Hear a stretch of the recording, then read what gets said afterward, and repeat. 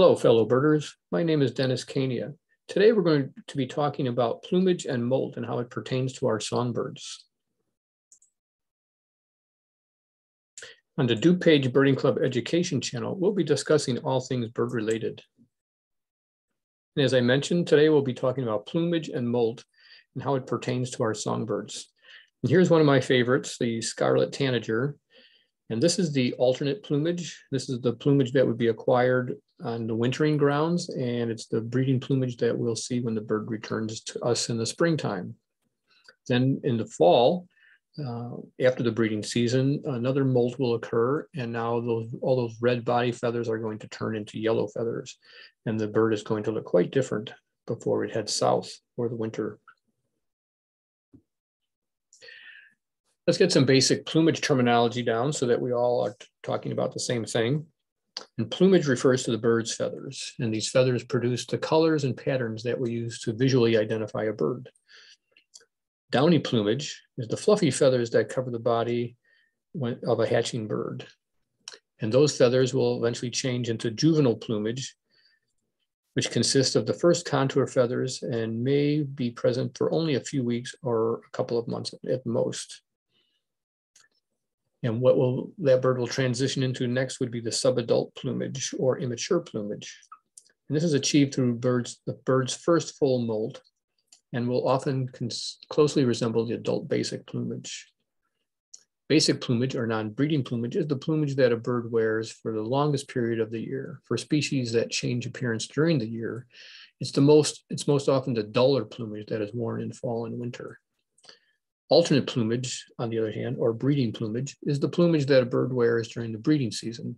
For species that change appearance during the year, is the brightest plumage worn in the spring and into summer. So here's an example I think we can all relate to. This is the American goldfinch.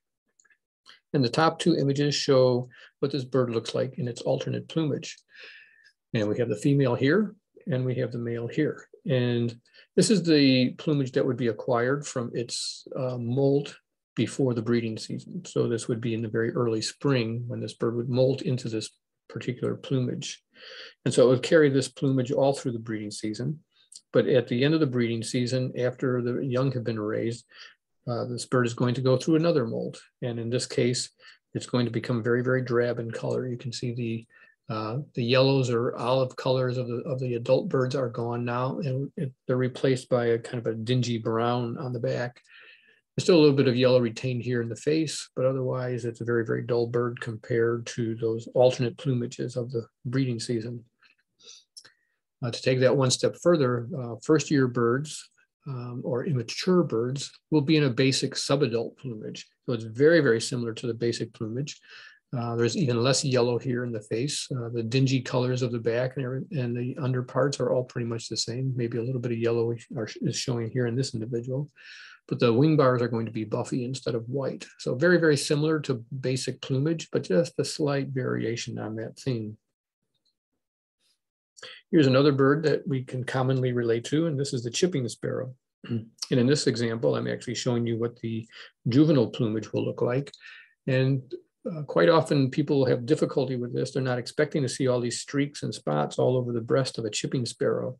So they may have a difficult time actually IDing this bird unless you understand that there is this phase that the bird will go through in juvenile plumage. The facial pattern is very, very similar. In fact, it looks quite similar to what the basic and subadult or immature plumage will look like, which will be the plumage that will soon follow.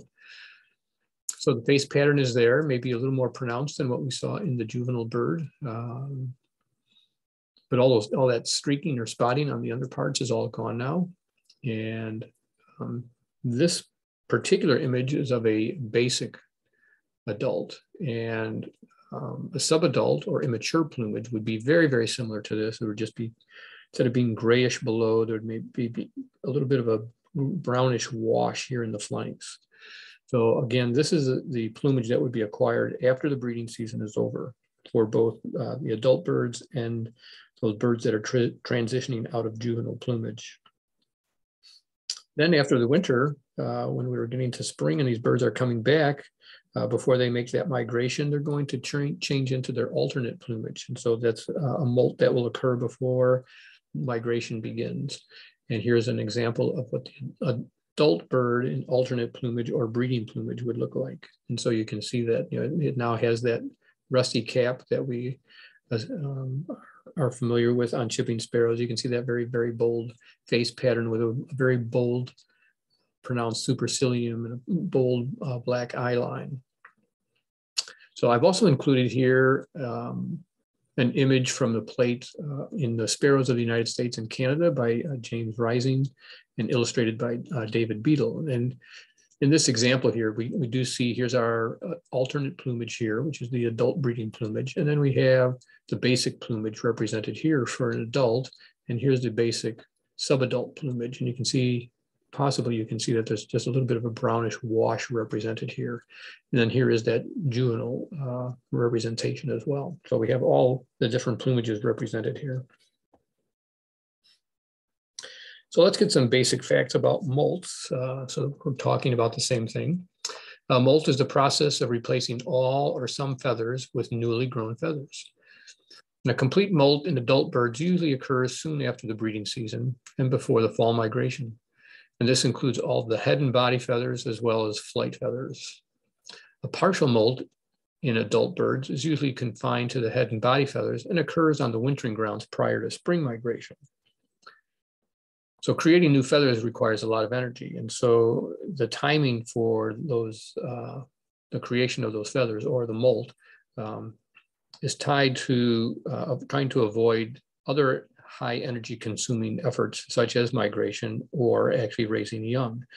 So that's why the timing of our migrations or our plumage changes or molts are actually after the breeding season is done and before the migration takes place in the fall, and then once again before the spring migration takes place. So the molt cycle is not the same for all songbird species. Species that have just one complete molt per year would be chickadees and flycatchers, thrushes, vireos, and woodpeckers. And then we have a group of birds that are species that have one complete molt plus one partial molt per year. And that would include our buntings and tanagers and warblers.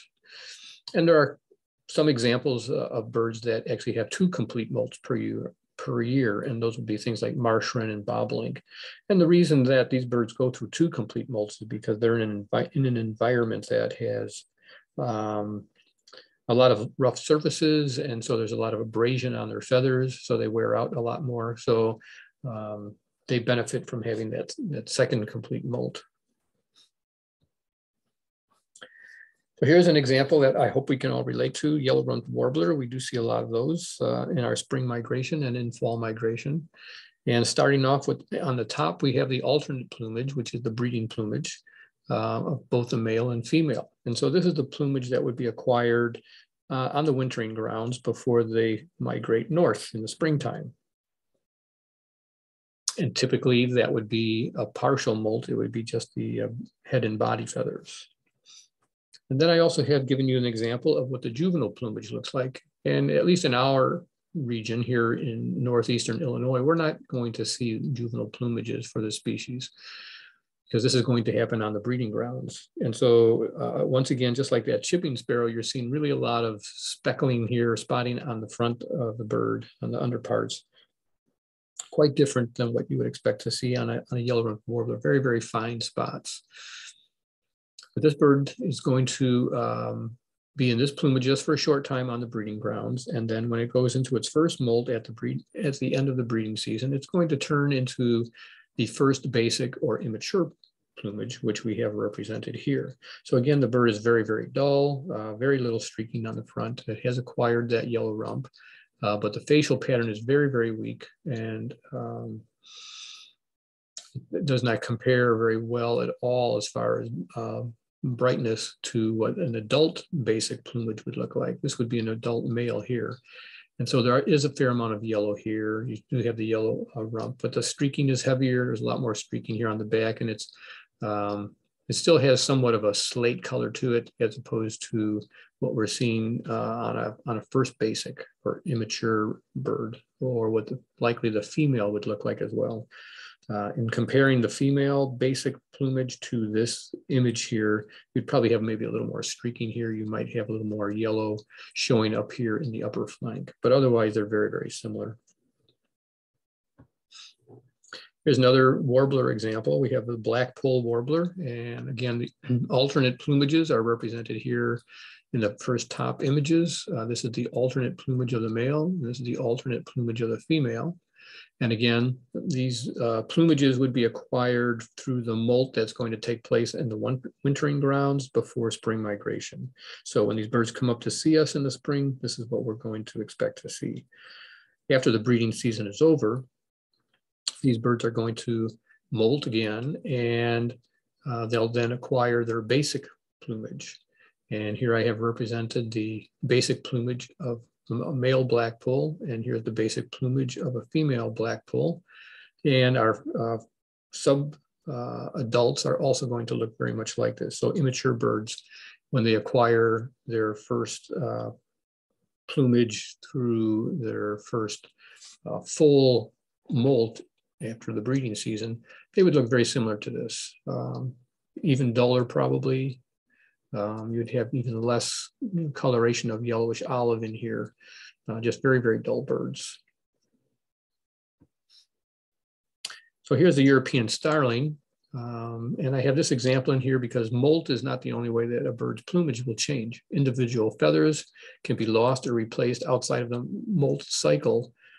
And also feathers that are susceptible to fading from the sun, or a combination of abrasion and sun can also cause feather edges to wear down and break off. And that's exactly what's happening with the European starling here. You can see this bird in its basic plumage actually has all these little spots all over it. If you look very closely, you can see those little buff spots or golden looking spots are all at the very tips of these body feathers.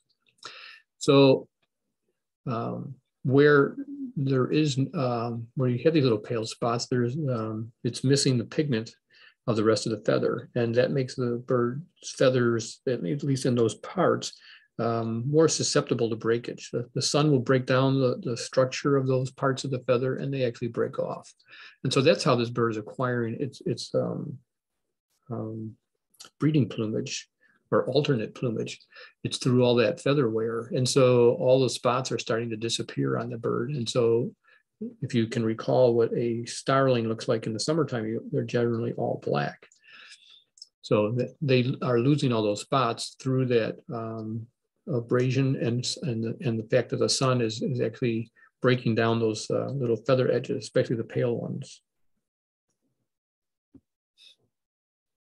So there are a couple of exceptions to the rule. Most songbirds achieve their first basic plumage in the year that they are born, and then molt into an alternate plumage the following spring.